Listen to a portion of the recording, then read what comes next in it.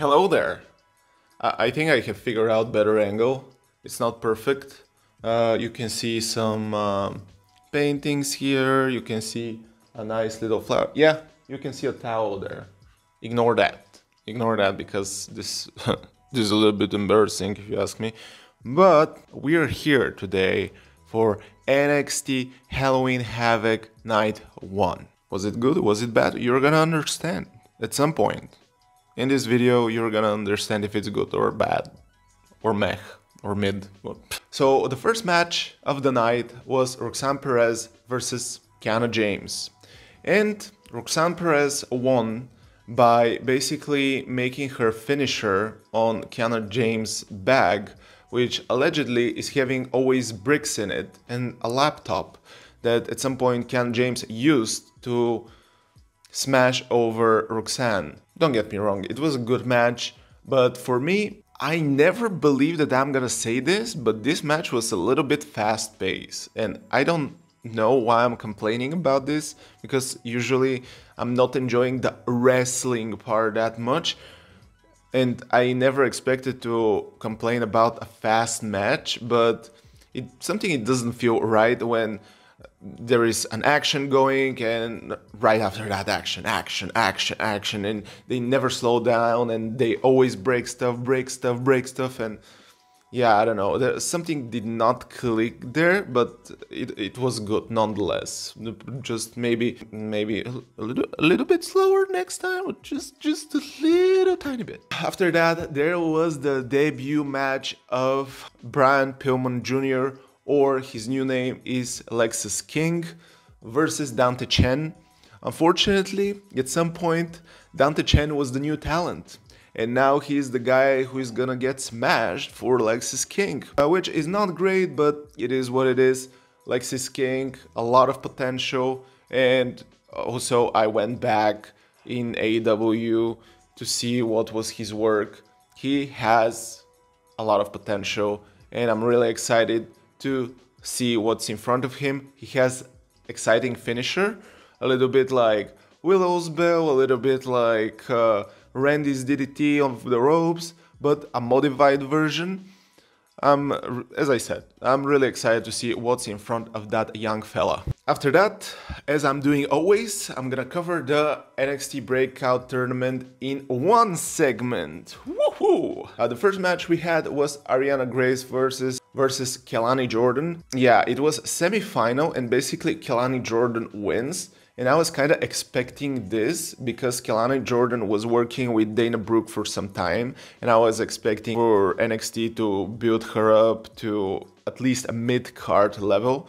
So it was nothing new to me. Was the match okay? Yeah, it was okay. I don't have a good opinion about Ariana Grace, but I'm sure that he's gonna get somewhere at some point, or she's gonna get fired, which is not perfect, but sometimes it happens, you know. I don't know why I went into that direction, honestly. The other NXT Breakout tournament match, again semi-final of course, was Lola Vice versus Carmen Petrovic. To be fair, I like Petrovic's style, I don't like her name. Maybe her name needs a little bit of work, but her style is amazing. She's like a ninja in the ring, and she's coming out with katana, and she has the looks for it. Unfortunately, she lost, and Lola Vice advanced, and basically next week is gonna be the final Lola Vice versus Kelani Jordan, and I feel like we have seen that match, didn't we? Yeah, it's exciting because the winner is gonna take the contract, and it's basically like Money in the Bank contract, and they can cash it in.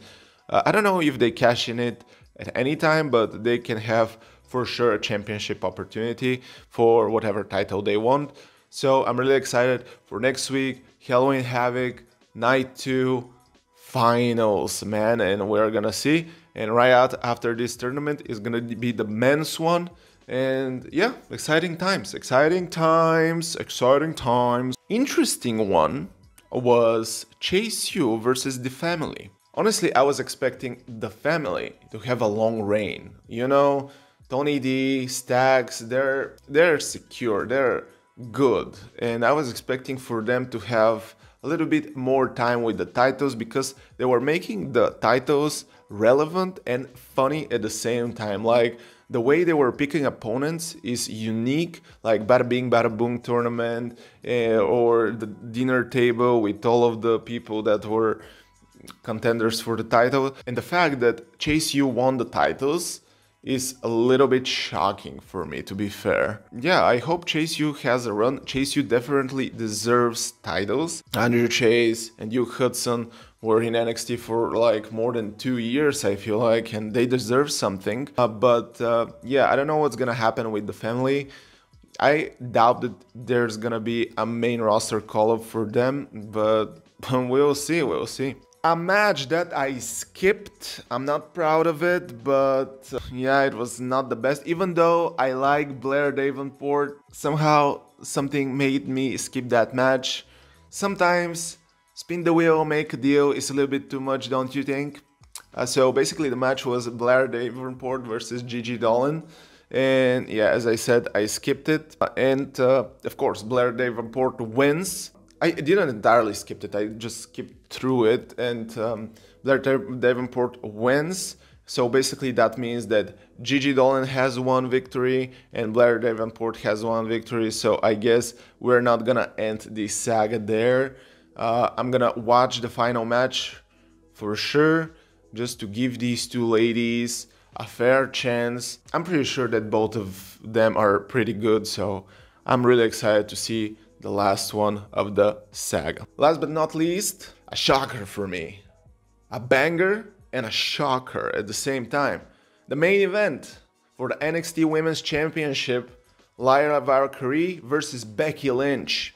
The Irish girls against each other. I feel like the Tao is watching me sometimes, you know? Like, I'm saying something and I feel like I have eyes on my back.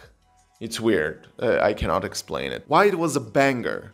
Because it was. Becky Lynch, I feel like she's at this level that she can make a puppet seem like it's good, but at the same time Lyra is good. Basically, she's under the learning tree of Becky, so it makes sense. Also, great spots, great call-ups, everything was good. The pacing of the match was good.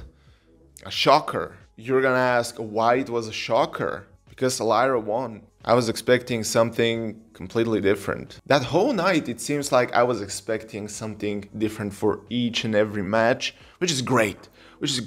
Sometimes unpredictable stuff is great for wrestling. I have said that in the past, but I was shocked because I was expecting Becky Lynch to build a little bit more that title before she moved it to someone else. But I guess the schedule for her is a little bit too much to go on 2 shows every week while having a kid. I think it was a good moment for Lyra to win, but I didn't expect it. Lyra just got that star power from Becky, which is great, I love it, but yeah, as I said, not expecting it. And I'm really excited what Lyra is gonna do with the title now, and are there gonna be any other SmackDown/Raw superstar that are gonna come for the title? And yeah, basically that was it for NXT. If I was rating NXT, I would have given it 7.3 out of 10. A lot of 7s lately, I know, but it's not my fault, everyone. Yesterday's was 7.1, today is 7.3, but it was a good show. 7 is not low score in any regard. Thank you so much for watching, and I'm gonna see you tomorrow for AEW Dynamite. Peace.